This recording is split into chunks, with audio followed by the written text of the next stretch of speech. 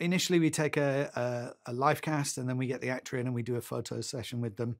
And then usually I have a play around in Photoshop, transposing one.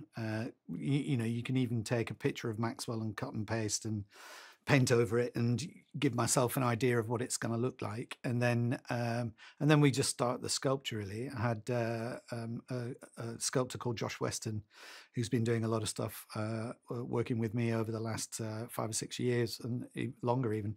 And he started sculpting on the plaster cast of Roger's head.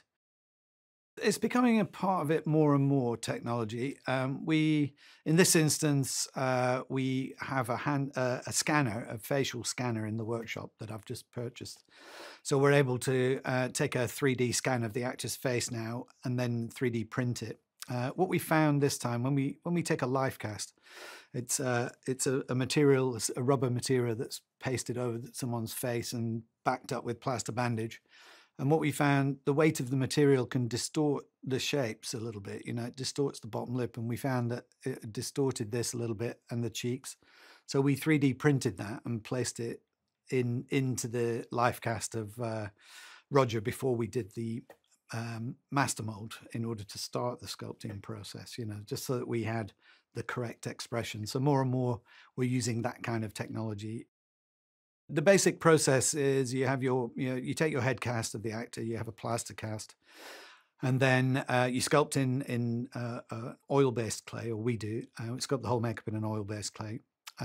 Once we've got the character, we then submerge the whole sculpture underwater, and we have a separating material from the plaster to the oil-based clay, or wax-based clay, and then we can lift off various parts of the sculpture. So you'll cut through the sculpture, take the forehead piece off, you'll blend away the cheek edge, and then you'll make a separate mold of that particular area to make your core.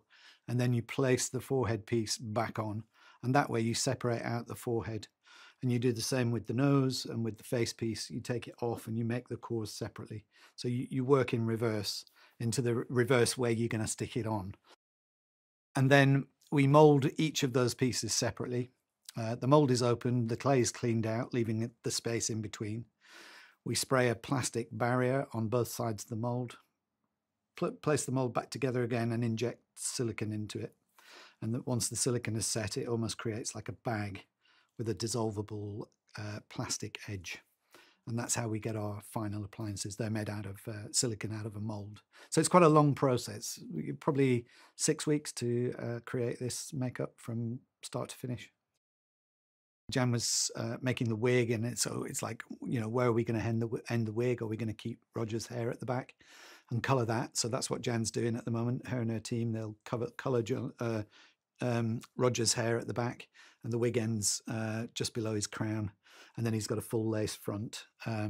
You've got several options with the way the hair and the actor's hair and the wig are gonna combine. So we just have some discussions and work it out between us with how our prosthetics are going to work, and technically how the hair is going to work. Do you keep Roger's sideburns, or do you cover them up and create the whole thing in a wig? And in this instance, it was better to create the whole temple, hairline and wig and everything, so he's completely covered, but keep the back of his hair, so you keep all this stuff at the nape of the neck.